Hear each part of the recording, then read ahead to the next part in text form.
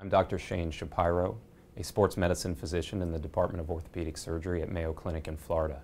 I have some information today on calcific tendonitis.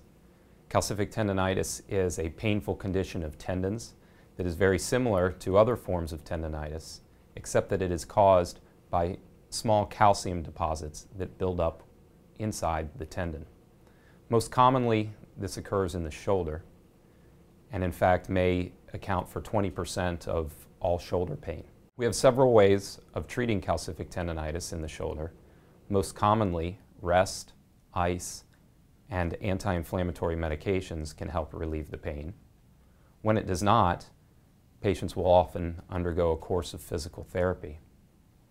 If these conservative measures fail, there is an alternative to surgery, which is an aspiration and needling technique to remove the calcium from the tendon without surgery. Using an ultrasound machine to visualize the calcium deposits within the tendon, we needle the tendon using saline and lidocaine to minimize pain as best as possible.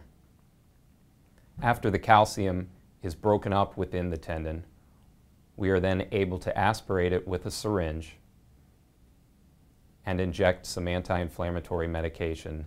After the procedure, patients will wear a sling for approximately 2 days. They may need some very mild pain relievers.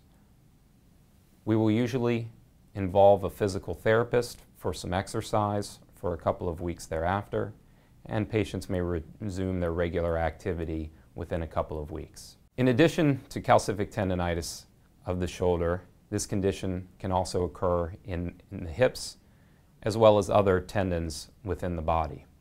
For more information on calcific tendonitis, please visit mayoclinic.org.